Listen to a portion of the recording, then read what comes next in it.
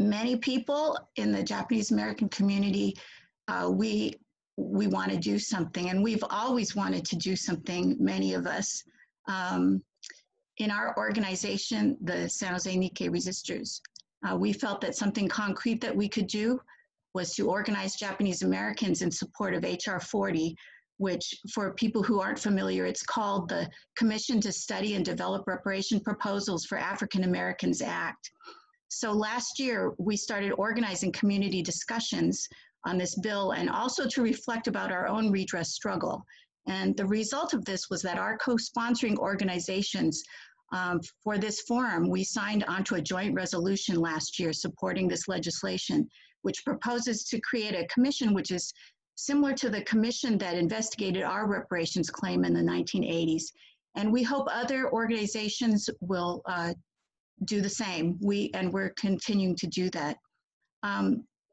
So I wanted to just say that HR 40 is not just a regular bill for civic reform or things that we might want to support.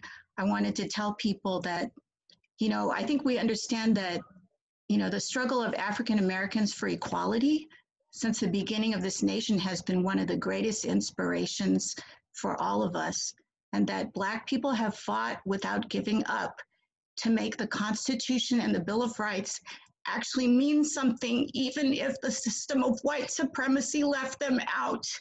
And I think that I want to remind everybody here that a good example of this is that Black Americans were the earliest and staunchest supporters of Japanese American redress efforts.